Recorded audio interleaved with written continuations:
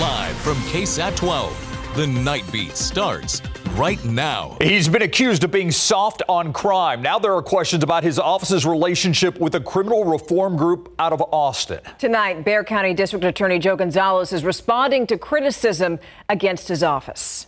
I think the biggest misconception has to do with me, people's perception, and I'll tell you, part of it has been the disinformation out in the community. It's been perpetuated by the Officers Association and by other members in the community that I'm soft on crime because I have brought criminal justice reform to Bexar County. The district attorney joined us tonight on the news at 6. We asked about his office's relationship with a group called the Wren Collective and accusations of bias brought by the San Antonio Police Officers Association and its president, Danny Diaz. So tonight, after that interview, Diaz is telling the Night Team's Patty Santos that he believes the DA should be removed from office. Think about it. If that's what this is, we have a rogue DA because his department can't make the decisions, and he's allowing this organization, or whatever the name of the group is, to have input on that. San Antonio Police Officers Association President Danny Diaz not holding back, calling the influence of an outside criminal justice reform group over the Bexar County District Attorney's Office unethical. The story was first reported on KSAT Tuesday at 6 p.m. The citizens of Bexar County and the city of San Antonio should be very upset that this is even happening.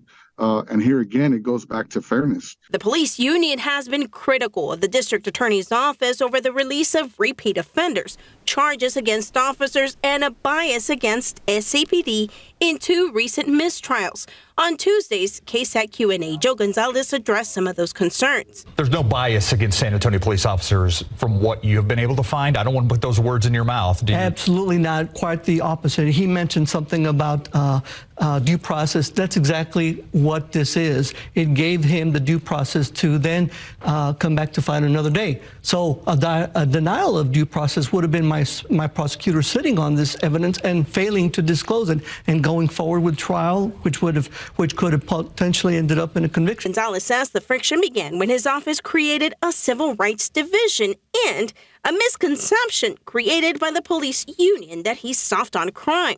It's politics. They're playing politics because they want me out of the office because they don't like having the civil rights division. They don't like members of their departments to be held accountable. Patty Santos, KSAT 12 News. So the DA's interview also comes as we learned of his office's work with a group known as the Wren Collective. It's an Austin-based criminal justice reform group whose website promises, quote, strategic advising for social change, end quote. A news tip led KSAT to file a public records request for emails and text messages between the DA's office and the Wren Collective. We received more than 200 pages of texts dating back to January 21st of 2019. Okay, so that's just 3 weeks after Gonzalez took office. Most of the conversations are between First Assistant District Attorney Christian Henriksen and the Wren Collective's founder, Jessica Brandt. Now, Gonzalez himself, he was part of several pages of text. Their discussions include references to policy like bail reform and plea guidelines. Now, when we asked the Wren Collective for an interview, we asked them for an interview, but we have not yet heard back. Well, the Wren Collective was founded by a lady that I have known since I first ran for office. She heard about what caused me to run for office and offered her support during the campaign. So her involvement with me during the early years of the campaign and even currently in the DA's office is a support for messaging. We didn't hire her. We haven't exchanged any monies or anything like that. Now, several texts also refer to specific cases going through the DA's office, such as that of Eric Cantu, the 17-year-old who was shot by a San Antonio police officer outside of McDonald's. So we asked Gonzalez whether the Wren Collective is helping to prosecute cases or decide next steps. Nobody makes those decisions. I myself make those decisions. I'm the one with the name on my door, and nobody outside the office has had any influence or input in decisions on prosecution. One of the DA's texts specifically asked that emails from the Wren Collective be sent to his personal email rather than his work email. KSAT filed a public records request for those emails today. For a deeper look at the text conversations and the emails between the Wren Collective and the DA's office, the story already available on KSAT.com. In other news now, San Antonio police are looking for the driver in a deadly hit-and-run crash. Police say that a man was hit while crossing Highway 90 near Loop 410 at around 8:30 tonight. Officers at the scene say the suspect did not stop. They do believe that person may have been driving a white pickup truck. The victim, by the way, hasn't yet been identified. The Texas Supreme Court is pausing depositions for the whistleblower case against Attorney General Ken Paxton. Those depositions, by the way, set to start Thursday, but instead, both parties are going to have until February 29th to respond with broader legal arguments for both of their sides. A few weeks ago, a Texas District Court judge ordered Paxton and 3 top aides to sit for those depositions. Paxton's team asked for the motion to be put on hold, and their request was granted just a few hours ago. But back to the pause. The timing of this is pretty significant because earlier today, Paxton's #1 ally, former President Donald Trump, called on the court to end the case. To medical news now, coronavirus still being felt here in Bexar County. In fact, we're seeing one of the largest increases in several months. Tonight, the county reporting 2,335 new COVID-19 cases here at home. For a comparison, it's a little under 1,000 more new cases than were reported last week. The good news, there are still no new coronavirus-related deaths to report. Okay, now I want you to take a really good look at your screen here. Have a question. Have you seen that girl? That's 14-year-old Scarlett Smith. She could be in danger. The Gonzales County Sheriff's Office is looking for her, along with a man that they've named as a suspect, 22-year-old Barry Van Mersbergen. Now, officers say that he may go by the name Ben. They were last seen at around 11 o'clock last night in Gonzales, which is right in between San Antonio and Houston. The suspect was last seen driving a tan 2012 GMC Terrain with the Texas license plate number 3RVWG. If you know anything that can help officers find those two, you can call the Gonzales County Sheriff's Office, and that number is at the bottom of your screen there in the red. It's 830-672-6524.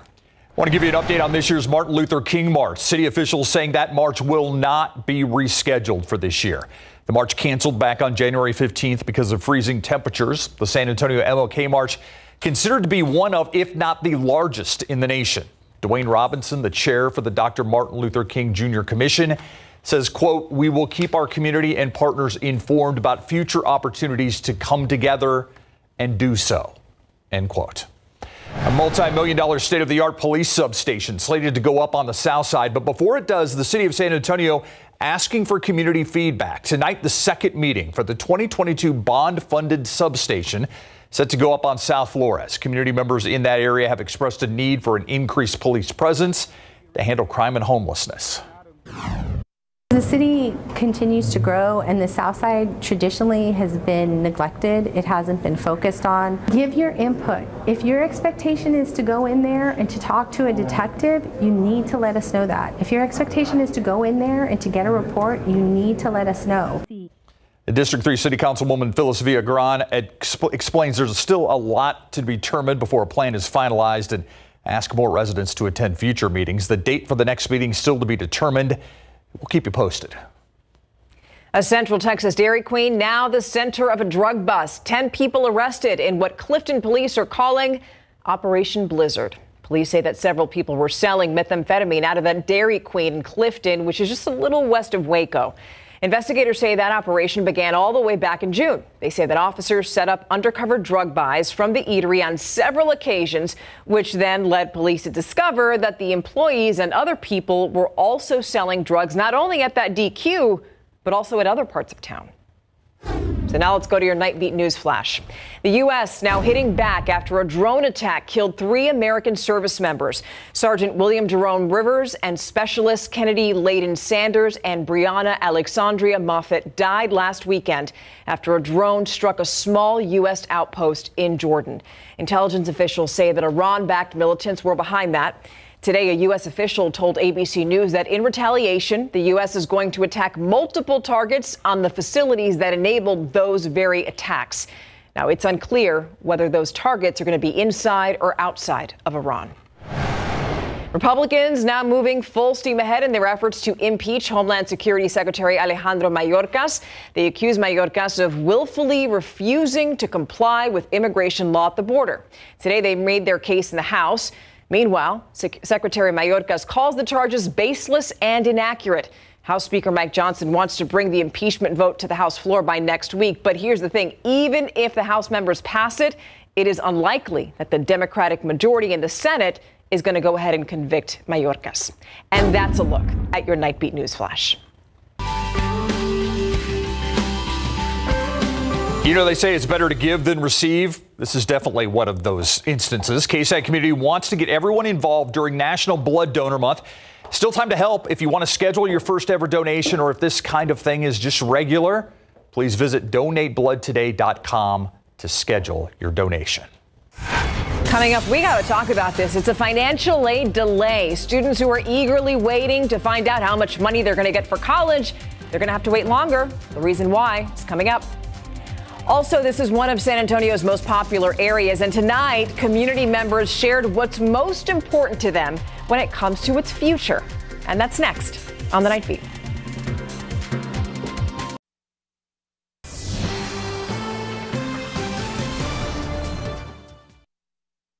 If you've been to the pump, you know it. Gas prices are on the rise in San Antonio. According to AAA, the average price for a gallon of regular here in town, $2.85. That's a 9-cent increase from where we stood just yesterday, up 13 cents from a week ago.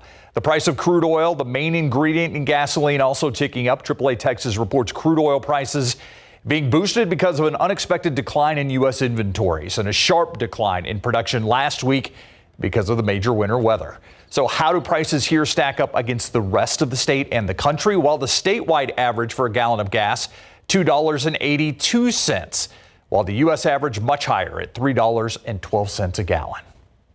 Now let's talk about colleges. Yeah, they're getting financial aid data from students late this year, and that's because last year we told you about this. The Department of Education revamped the free application for federal student aid. You know it as FAFSA. Now this month it was updated again to include inflation data. Now here's the good news, bad news. Good news, that process freed up an additional $1.8 billion in financial aid. Bad news, the new update delayed processing. Now, the DOE is telling colleges not to expect information until the first half of March. Here's the problem. That's usually when students already get a decision on their aid, and that may be delayed this year. It's also an issue because most schools still require students to commit to them by May 1st, so they don't have a lot of time. Let's go to the park now. Part 2 in a series of community-driven input meetings to help share the future of one of the city's most beloved areas, Brackenridge Park. Tonight, community members were invited to hear the results of a survey in which thousands of people offered up their opinions on what's most important when it comes to maintaining the park. So the community can see and hear directly from this group. We listened, we heard your concerns, we're making changes to this evaluation criteria. Ultimate goal is to use that evaluation criteria to then prioritize projects in the park. Some of the feedback for the future of the park included removing invasive species, having free access to recreational activities, and permanent maintenance funds for Brackenridge. Now let's talk about something fun, okay? The Fiesta Flambeau Parade has its grand and honorary grand marshals. How can you not have fun looking at that guy? Michael Quintanilla and Angie Salinas were selected to lead this year's Flambeau Parade. Quintanilla, also known as Mr. Fiesta. You may not have recognized him without a big hat on. He's a graduate of Trinity University, has a long covered fashion and pop culture for the Express News. Very fashionable, by the way. I mean, when you see him, you know it. Angie Salinas is going to be the honorary Grand Marshal. She's the CEO of the Southwest Texas Girl Scouts and also a retired U.S. Marine. Congratulations to both. You can buy tickets for the parade right now. This year's Fiesta starts on April 18th. And if I'm not mistaken, Flambeau Parade is the 27th of April, I believe. Yeah, that sounds about right. I'm saying that from memory. So right now it's 52 degrees, and you know it's going to be a lot warmer by the time that comes around. But all right, let's talk about tonight. We had an awesome sunset. Yeah, it was beautiful. Nice cirrus clouds out there. Take a look at this picture sent in through our KSAT Connect feature on our weather app by Taylor McClellan. Right over Woodlawn Lake, gorgeous cirrus clouds there, cotton candy skies, nice reflection in the lake as well. So what's up with the weather? What is going to happen over the next few days? Well, first of all, we're going to have a beautiful day tomorrow. We've been talking about the weather continuing to be gorgeous tomorrow like it has been the last couple of days. Then I want to mention that storms are likely Friday night into Saturday morning. Now, most of those storms should clear out in time for any kind of outdoor weekend activities, but still, it is going to be a bit windy over the weekend. So let's start by talking about the potential for storms on Friday night. As you can see, Friday during the day, Saturday during the day, not so much. It's really late Friday night into Saturday morning that we'll be seeing those storms. And we can start by looking at the weather setup. Fairly quiet across Texas with some cirrus clouds moving in from the west. That's why tomorrow's going to be a beautiful day, because we've got this ridge of high pressure in place. High means dry weather tomorrow with just a little bit of those cirrus clouds. Our next storm system is all the way out in the Pacific, and you don't need a meteorology degree to see where that is. Can you see that counterclockwise spin right over the Pacific? That's where our next rainmaker is at the moment. It's already producing some rain for areas in the Pacific Northwest and in California. You can see that low as it approaches by Thursday night is going to be bringing a lot of storminess to California, parts of Nevada, the Four Corners region even going to be seeing some snow. We will see rain from this system as early as potentially the evening commute on Friday. So plan ahead. Evening commute on Friday could potentially be just a little damp. It isn't, though, until the overnight hours that we'll actually see some storminess. This is look at midnight Friday into Saturday morning.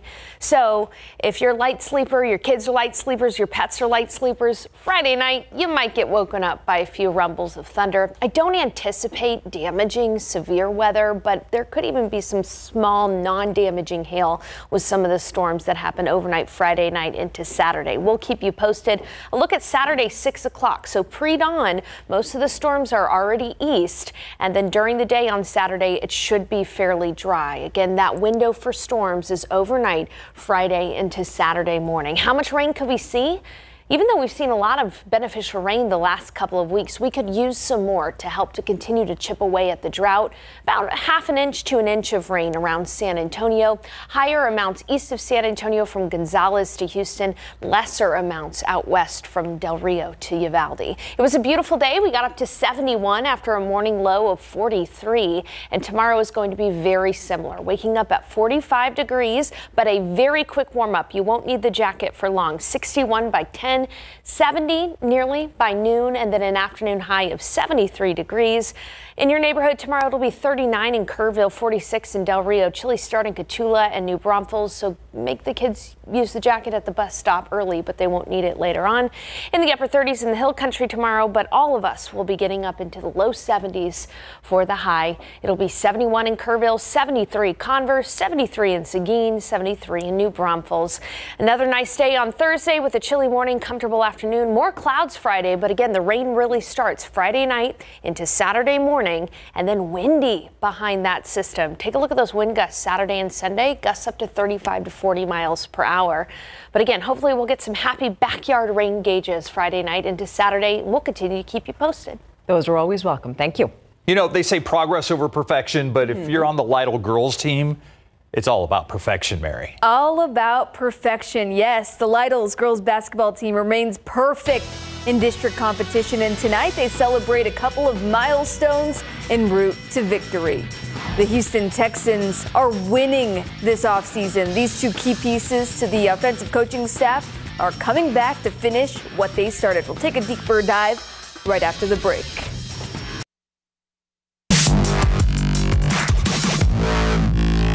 Tonight, the Lytle girls basketball team visited Dilley with a pair of Pirates on the brink of school history. Off a steal in the first half, Lytle senior Calissa Severe scores on a wide open layup for her 3,000th career point. A timeout was called to commemorate the milestone, and Sevier will play in the San Antonio Sports All-Star Game March 24th, so keep an eye out for her. Teammate Katara Whitfield dropped 18 points of her own as the Pirates dominated this one 94-17, getting head coach Lori Wilson her 200th career win, a historic night for the Pirates program. It feels really good because not a lot of people can do it, but the fact that I was blessed to do it, so it was really good. The last 4 years is when I've gotten my second 100, so I told those seniors about 15 games back how many I needed, and Calissa looked at me and she said, "We got you, coach."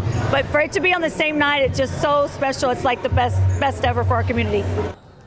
With the win, Lytle stays unblemished in District 28 3A play. The Pirates next face Hondo before closing out the regular season against Crystal City. Football coverage brought to you by Davis Law Firm. It's the off-season for the Houston Texans, but today they celebrate two significant victories. Both offensive coordinator Bobby Slowick and quarterbacks coach Gerard Johnson have been hot names across NFL coaching searches. But this evening we learned Slowick and Johnson are staying in Houston to finish what they started with C.J. Stroud and head coach DeMeco Ryans. Both coaches had the opportunities to advance their careers, but they've elected to stay put with a team whose upside is sky high with rookie C.J. Stroud. It's being reported Slowick signed a one-year deal with the Texans that includes a significant raise, the same being reported for Johnson. And speaking of, Houston's stud rookie under center C.J. Stroud receives a Pro Bowl nod. Plenty for Stroud to smile about today. The former Ohio State quarterback will replace Super Bowl bound Patrick Mahomes, and he becomes the 13th rookie QB in NFL history to be named a Pro Bowler. Stroud just put together a historic season where he finished with the third most passing yards by a first-year quarterback. He's also a finalist for Offensive Rookie of the Year. The NFL Honors Ceremony is on February 8th. Well, Jeff Traylor adds a new weapon to his UTSA coaching staff with the hiring of Galen Scott out of the Louisiana football program, where he coached linebackers for 3 seasons. Scott will be the Roadrunners' defensive pass game coordinator and linebackers coach. Scott brings a decorated coaching resume to UTSA. He was also an accomplished linebacker himself back in the day at Illinois State. Well, some big news to come out of the UFL. The San Antonio Brahmas signed kicker Donald De La Haye, also known as Destroying. Donald is a YouTube sensation with over 5.5 million subscribers, so it's no doubt this pickup is great exposure for the Brahmas and the UFL as a whole. In college, Donald was a kicker and receiver for Central Florida. He also played a couple of games in the CFL. Donald shared with us his emotions after signing with San Antonio. And I still pinch myself when I wake up in the mornings because I'm so excited. I've played football for a lot of years, and I've always wanted to get back to the game, never had the right opportunity. But now, thank you to the UFL and the Brahmas, I'm able to get, one step closer to my dreams, man. I'm super excited for the season.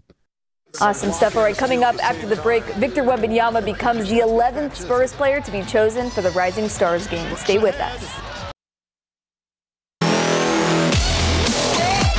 Spurs rookie Victor Wembanyama not only leads San Antonio, but also all NBA rookies with 20.6 points per game, 10.1 rebounds per game, and a league-high average of 3.1 blocks. Wemby's stats made him an easy selection for the Rising Stars Challenge All-Star Weekend. The Rising Stars Challenge is a showcase of rookie, sophomore, and G League players tournament style. The game will be played on February 16th, a Friday in Indianapolis ahead of the All-Star game. And hey, I'm looking forward to that first ever three-point contest between Steph Curry and Sabrina Ionescu. It's such a fun weekend. Yeah. Yeah. It's going to be fun this year. It'd be great to see Wemby out there. Yeah. Oh, yeah. Thanks, Mary. Thank you. We'll be right back. Chamber of Commerce weather tomorrow, 45 in the morning, 73 in the afternoon. A nice day on Thursday. We'll see some clouds on Friday, but really the big story is Friday night, Saturday morning, early. There's going to be some storms in the area. We'll keep you updated about that storm chance as it gets closer and closer. Thank you for joining us tonight. Have a good night. See you tomorrow.